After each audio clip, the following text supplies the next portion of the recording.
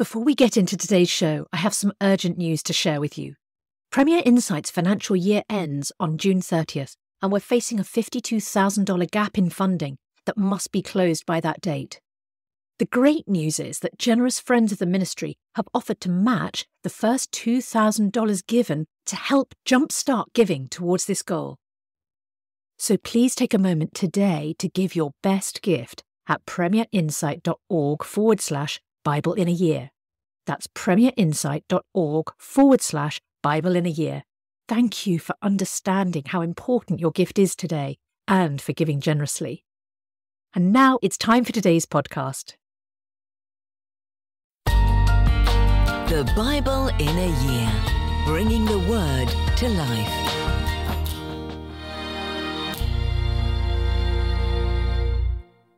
Father God, in Psalm 119 we read that your word is eternal. It stands firm in the heavens. May we stand firm on your word today. Amen. Proverbs chapter 10, verses 1 to 10. The Proverbs of Solomon.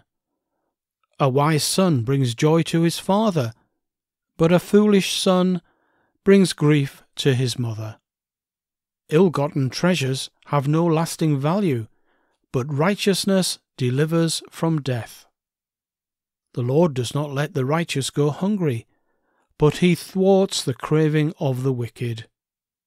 Lazy hands make for poverty, but diligent hands bring wealth. He who gathers crops in summer is a prudent son, but he who sleeps during harvest is a disgraceful son. Blessings crown the head of the righteous, but violence overwhelms the mouth of the wicked. The name of the righteous is used in blessings, but the name of the wicked will rot. The wise in heart accept commands, but a chattering fool comes to ruin. Whoever walks in integrity walks securely, but whoever takes crooked paths will be found out. Whoever winks maliciously causes grief, and a chattering fool comes to ruin. Luke chapter 18 verses 31 to chapter 19 verse 10. Jesus took the 12 aside and told them, "We are going up to Jerusalem, and everything that is written by the prophets about the Son of Man will be fulfilled. He will be handed over to the Gentiles. They'll mock him, insult him, and spit on him. They will flog him and kill him. On the third day he will rise again." The disciples did not understand any of this. Its meaning was hidden from them, and they did not know what he was talking about. As Jesus approached Jericho, a blind man was sitting by the roadside begging. When he heard the crowd going by, he asked what was happening. They told him, "Jesus of Nazareth is passing by." He called out, "Jesus, Son of David, have mercy on me." Those who led the way rebuked him and told him to be quiet, but he shouted all the more, "Son of David, have mercy on me." Jesus stopped and ordered the man to be brought to him. When he came near, Jesus asked him, "What do you want me to do for you?" "Lord, I want to see," he replied. Jesus said to him, "Receive your sight. Your faith has healed you." Immediately he received his sight and followed Jesus, praising God. When all the people saw it, they also praised God. Jesus entered Jericho and was passing through. A man was there by the name of Zacchaeus. He was a chief tax collector and was wealthy. He wanted to see who Jesus was, but because he was short, he could not see over the crowd. So he ran ahead and climbed a sycamore fig tree to see him, since Jesus was coming that way. When Jesus reached the spot, he looked up and said to him, "Zacchaeus, come down immediately. I must stay at your house today." So he came down at once and welcomed him gladly. All the people saw this and began to mutter, "He's gone to be a guest of a sinner." Zacchaeus stood up and said to the Lord, "Look, Lord, here and now I give half my possessions to the poor, and if I have cheated anybody out of anything, I will pay back 4 times the amount." Jesus said to him, Today salvation has come to this house, because this man too is a son of Abraham. For the Son of Man came to seek and to save the lost. Deuteronomy chapter 29 verse 1 to chapter 30 verse 10. These are the terms of the covenant the Lord commanded Moses to make with the Israelites in Moab, in addition to the covenant he had made with them at Horeb. Moses summoned all the Israelites and said to them, "Your eyes have seen all that the Lord did in Egypt to Pharaoh, to all his officials, and to all his land. With your own eyes you saw those great trials, those signs and great wonders. But to this day the Lord has not given you a mind that understands, or eyes that see, or ears that hear. Yet the Lord says, during the 40 years that I led you through the wilderness, your clothes did not wear out, nor did the sandals on your feet.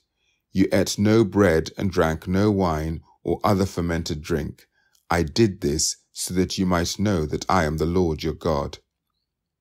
When you reached this place, Sihon king of Heshbon and Og king of Bashan came out to fight against us, but we defeated them. We took their land and gave it as an inheritance to the Reubenites, the Gadites, and the half-tribe of Manasseh. Carefully follow the terms of this covenant, so that you may prosper in everything you do. All of you are standing today in the presence of the Lord your God, your leaders and chief men, your elders and officials, and all the other men of Israel, together with your children and your wives and the foreigners living in your camps, who chop your wood and carry your water. You are standing here in order to enter into a covenant with the Lord your God, a covenant the Lord is making with you this day and sealing with an oath, to confirm you this day as his people, that he may be your God as he promised you, and as he swore to your fathers Abraham, Isaac, and Jacob. I am making this covenant with its oath, not only with you who are standing here with us today in the presence of the Lord our God, but also with those who are not here today. You yourselves know how we lived in Egypt, and how we passed through the countries on the way here. You saw among them their detestable images and idols of wood and stone, of silver and gold. Make sure there is no man or woman, clan or tribe among you today whose heart turns away from the Lord our God to go and worship the gods of those nations. Make sure there is no root among you that produces such bitter poison. When such a person hears the words of this oath, and they invoke a blessing on themselves, thinking, I will be safe, even though I persist in going my own way, they will bring disaster on the watered land as well as the dry. The Lord will never be willing to forgive them. His wrath and zeal will burn against them. All the curses written in this book will fall on them, and the Lord will blot out their names from under heaven. The Lord will single them out from all the tribes of Israel for disaster, according to all the curses of the covenant written in this book of the law.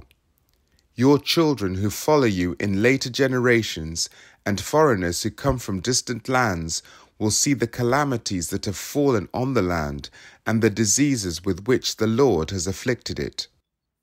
The whole land will be a burning waste of salt and sulfur, nothing planted, nothing sprouting, no vegetation growing on it. It will be like the destruction of Sodom and Gomorrah, Admah and Zeboim, which the Lord overthrew in fierce anger.